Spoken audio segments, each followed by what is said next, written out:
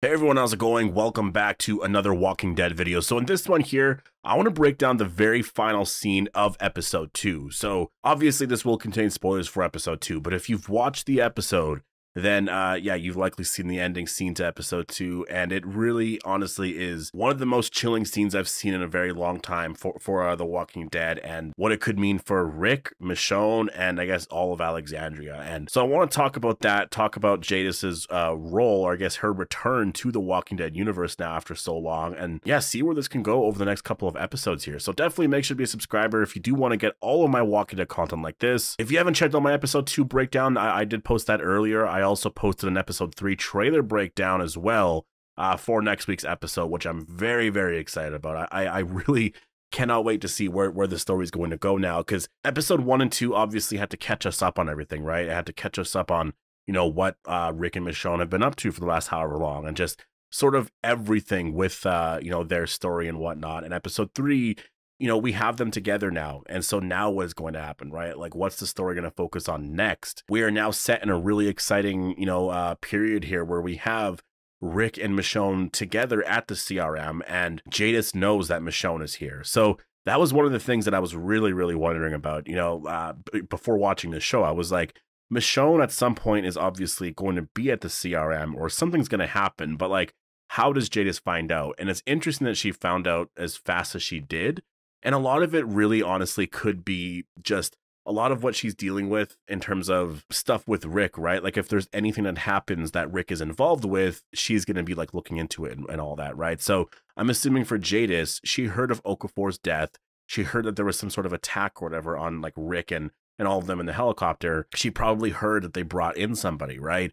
So I think that's why she was like, I'm interested in this. I want to see who they brought in and all of that. And then she saw that it was Michonne, and she was probably like, obviously very concerned about that, right? And like what that could mean and all of that. And so then we get the very final scene here of The Walking Dead, The Ones Who Live episode 2, where we do see Jadis actually confront Rick about this. Like, she's just like, I'm doing this investigation. You know, I'm making it not that official, but you know, I know that Michonne is here, basically. And so Rick is shocked by this. Obviously, Rick was not expecting this. I think for Rick, he figured that once Michonne got there, that, you know, she would be put in the I guess the CRM walker program, where they had to like kill walkers and all that, and then eventually join the CRM, right? And then I guess for him, he was like, I don't know if Michonne's gonna survive out of this, but like, you know, I'm gonna try and make things work here where we can actually try and escape. But I do think if Rick was just gonna plan all of this out, it probably wouldn't work, because Rick tried to escape before and things didn't work, right?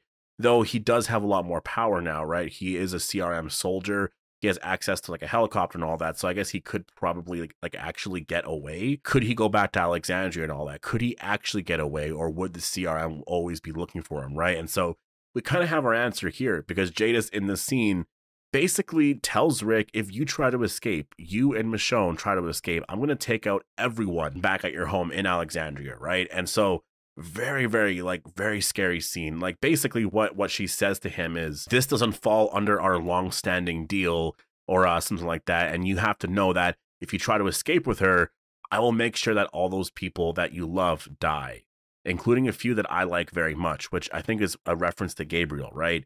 So it immediately gets very, very serious, and she's like, you have to know that, this and that, and she gets very serious about this, like she is going to do this. And so there is some stuff that's interesting here. You know, she does say our long, like, outstanding deal or whatever. And so her and Rick made a deal, it seems like, in terms of why they're both at the CRM, I'm guessing. There's some sort of deal that's made. I mean, I don't really know what that means overall. Like, what, Rick's not going to tell the CRM anything about certain things about Jadis? I mean, that makes no sense, because Jadis knew the CRM before Rick, and she didn't really do anything wrong afterwards, right? Like, there was nothing that she really did there. She, if anything, kind of spared Rick's life, right? And she got a lot of power, I guess, because of, you know, the fact that she gave the CRM Rick. So I don't really know what she meant by that. Maybe it's more of a deal of like, I let you live, I let you be here, so you know, don't mess things up for me here, because things are going very good for me here, basically, right? Like, it might be one of those things, because I don't really know what else she's referring to here. And the really amazing thing about this scene actually is the fact that Rick says nothing. Like, Rick actually says absolutely nothing in this scene. It's all just, you know, he's reacting to everything. Andrew Lincoln, I think, really does an amazing job here where he's just he's very shocked at what's going on. And Jadis really, it's her scene, you know, she's making her debut on this show, and it's just a really amazing scene. And I do think in episode 3, we're going to see a continuation of this scene. So it's probably going to happen very early on in the episode. But yeah, and then we'll see Rick talk about whatever and say a bunch of stuff. And that's where I'm curious on like some of the other details on like, you know, does he acknowledge the fact that Michonne is here? Obviously he's going to. And where does Jadis go after this? Like, now that Jadis knows Michonne is there, does Jadis just like walk away and that's it? You know, does she try, like, what's her goal right now? Does she tell Rick, like, I'll just let this be what it is, but don't do anything. Just stay here, keep doing your job as you're doing it, and Michonne will do what she's gonna do, and yeah, just keep things as is. Is that her plan? I feel like that's probably not gonna be her plan. Like, maybe that's her plan for now, but I think Jadis knows that if Michonne is here, they're going to try and get away because Judith is in Alexandria, right? So like that's the thing. I think Jadis now sees Michonne as a big threat here, right? And she doesn't want her there at all. So I'm wondering if Beale is going to find out soon, because I think that also makes a lot of sense. And I do remember there being something where, or maybe I just said that, but I remember there being something where it was like Beale doesn't like the fact that Michonne is there because, you know, it's causing Rick to do this and that and whatever. So maybe there is something there like that. And I mean, it makes sense that you're not going to be a fan of Michonne being there because now Rick is going to try and escape, right? So I'm very curious on what the next step is here for Jadis. Like, we know for Rick, he's going to try and get away. And I talked about the episode 3 trailer. I got into a lot of that there. And, you know, it does feel like at this point that their overall plan is going to be, we got to get away right now. Like, we need to escape. And Pearl Thorne could help them. I could see that, but it depends on where episode 3 goes. And what's crazy about it is, like, Pearl Thorne could so die in episode 3. I'm expecting her to be around until the finale or something. Or, like, if they do a season 2, she'll be a part of that. But I thought Nat would be around for a bit more. I thought Okafor would be around for a bit more. So, like, maybe Pearl Thorne dies in episode 3. Like, I could actually see that at this point now. Because, yeah, I mean, they're obviously not scared to kill off characters, right? Like, they'll kill off characters if they have to. So, I am definitely very concerned about, you know, where things are going. But we do know roughly kind of the general idea. Like, there's a lot of specifics we don't know. But if you do remember, there was an EW article that I think they were there for filming last May, I believe, which was probably around episode 5 or 6. But we had Jadis, I think, in a car scene. There was like a chase scene or something with Rick and Michonne. So Jadis is obviously hunting them down. She's trying to get Rick and Michonne. And I'm assuming there's going to be a bunch of stuff that happens there. I mean, we have some shots of Jadis. It seems like she's looking for Rick and Michonne. So does she die at this point? Is this where we're going to see Jadis's death here? Again, throughout all of this here, there's no like big CRM plan. There's no like big like Major General Beale storyline sort of thing, right? And this is like at the end of the series. So I'm very, very like, I'm really wondering now, you know, if a lot of this is just focused on Rick and Michonne and some of the stuff here. And if we're sort of overall gearing up for the storyline for season 2 of, you know, them trying to take down the CRM, because it seems like Jadis is going to be the bigger villain here. I feel like in this first season. And then, you know, Major General Beale is there, but he's more set up for like the future kind of thing. That's kind of the vibe that I'm getting right now, because I mean, again, it kind of seems like that, right? Like we have Jadis here, and again, just a really shocking scene. I was not expecting this scene to actually happen in this way. Like it really caught me off guard. I was not expecting Jadis to be here. I talked about it a little bit where I was like, I wonder if, you know, they're going to be getting into something with the character, but I really was not, like, I wasn't actually expecting it. To see the scene go down, and it was more just what she said. And it really feels like this is the Jadis that we've always known. Like World Beyond Jadis felt like Jadis, but she was a little different because it was like, I don't know, just the people she was dealing with. It wasn't like the main characters or anything like that, right? It was just like a bunch of other side characters in the Walking Dead universe. And now we have Jadis specifically talking with Rick.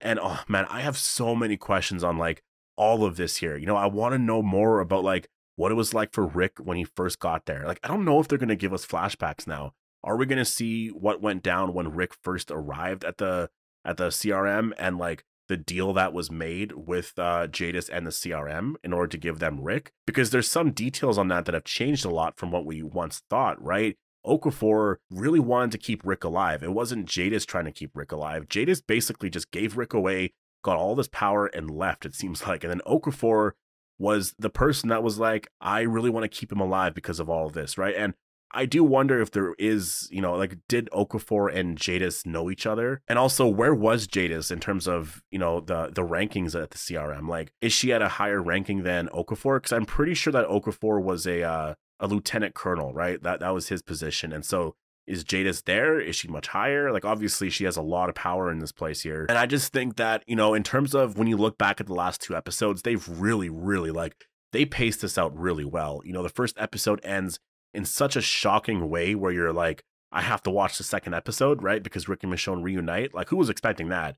And then the second one here ends in a way where Jadis threatens Rick, like, with the worst thing ever, right? So it ends also in a very shocking way where you're like, I need to watch episode 3 because I need to see what's going to happen with Rick next, right? Like, what does he do now? And so, man, like, this show is doing so great. And again, this is Scott Gimple. And that's the thing that I will say, you know, like, with Scott Gimple, obviously people like to focus on, like, the cliffhanger, right? And there was obviously Carl's death. 2 choices that I feel like are more, you know, like, creative choices. But when you look at the story and emotions and, like, the format of some of the episodes, you know, it can be very exciting, right? Like, I do think that how he ends episodes, it really is that sort of feeling where you're like, you got a lot in the episode and now you're going to the next one. And I will say that wasn't the case a lot with, like, The Walking Dead before. A lot of it was like, you would watch an episode and there would be a storyline, but it wouldn't really necessarily be an interesting storyline. So I feel like Gimple's, you know, show running abilities and, like, his storytelling, it works really well, but you just need a very interesting story, you know, to make it sort of work. And it's actually, like, really, it's phenomenal when you watch it. I think when there's not really a lot to tell and it's kind of a, I don't know, kind of a boring story, then it's like you don't really care overall. And so when there's a cliffhanger of some sorts, it's like you don't really care. And, like, it was build up for that. You know what I mean? So I feel like that's where there's some of the issues there. Cause I think that's what really, you know, those were the issues with season 7 and 8. It was a lot, you know? And so now we're looking at The Ones Who Live, episodes 1 and 2. There was a lot that happened in both episodes. Now, I know the next couple of episodes, I think the pacing, well, from what I remember reading in the early reviews from, like, a lot of people, was that episodes 1 and 2, I believe the pacing was everywhere. It's so fast and everything. But episode 3, the pacing apparently picks up a little bit, but it's not like in terms of, you know, moving in terms of the story. It's just that it gets more interesting. And I think it's because we have Rick and Michonne at the CRM. There's going to be a lot of, like, you know, Pearl Thorne talking with Michonne and Jadis talking with Rick and a lot of that. So we're getting into the actual story now, right? So it's going to be a little bit more interesting. But apparently the pacing does slow down quite a bit. And in episode 4, it's just going to be Rick and Michonne. So that episode should be a much slower episode and doesn't really advance the story too much. So we'll have to see, you know, where the story goes overall. But Denai Guerrera also wrote episode 4. So, and based off of all the early reviews, everyone's saying that episode 4 is the best one yet, which I just find obviously kind of hard to believe because the first 2 here have been so great, but it just makes me that excited for episode 4. I can't wait. I want to see Jadis more though. I do want to see her more in this show. I'm hoping that she's just not gonna, like, I'm hoping she doesn't just, like, die or whatever randomly. But I mean, if she does, maybe it's because she's the villain in this season, right? But again, it's just sort of what she said there. You know, she said that if you try to escape, you know, something bad will happen to you and Alexandria and everything, basically. So I'm just wondering if that could be something where this show actually goes. Because Alexandria is not going to be a place that really, if they do attack, is really going to get that affected because no one's there anymore, right? So I don't think she knows the Commonwealth or anything like that. So if something did happen where Rick and Michonne actually escaped, maybe that's where this season could end, right? Like, maybe this season ends in a way where, I don't know, maybe they actually go and attack Alexandria. Maybe that's like the finale. Alexandria is gone. Or maybe that's the end of episode 5 or something like that. You know, it's like something so crazy that it's like this big cliffhanger and you're like what's going to happen now kind of thing. But you also got to remember, on top of all of this here though, no one is there, right? Like, no one is there at all. And so I don't know what that means in terms of the other spinoffs, because that would mean this show is taking place afterwards, because Carol can't know of that. Maggie and Negan are also in New York and whatnot, or I guess Maggie's not anymore. She's back at the Bricks, but they would have to sort of manage a lot of that there. But they could do that, and it would be really crazy for dramatic purposes in terms of what Rick and Michonne would go through, because they're all thinking right there, we just lost Judith and RJ, right? But technically know because they're at the Commonwealth, right? But remember, Michonne doesn't know about the Commonwealth, right? So they could actually do that and they'll overall be fine because there's no one in Alexandria, right? I mean, there's probably gonna be some people that's like an outpost or whatever, but like everyone is staying at the Commonwealth now. So they've actually moved locations. So I think it would be really interesting. It would be really crazy. And I wonder if what Jada said here, could it actually happen? Because like you say something like that, that's crazy. And obviously where the show's going to go, you're just expecting like, well, it's not going to happen. Like they're just going to escape and everything will be fine. But imagine if they actually pushed it that much farther and they're like, no, we're going to make that happen. And so everyone's thinking something so crazy happened. But obviously, if you've watched The Walking Dead, you know that they're fine, right? Because they're not in Alexandria anymore. I mean, there could be some characters that do die, though, because there might be some people staying there. But yeah, it just makes it very interesting. And again, this storyline, this ending scene was just really like, I wasn't expecting it. But anyways, post your predictions down below. What do you think this scene is going to mean overall? And post your reactions to the scene. Hope you guys all enjoyed the video, and I'll see you guys in the next one.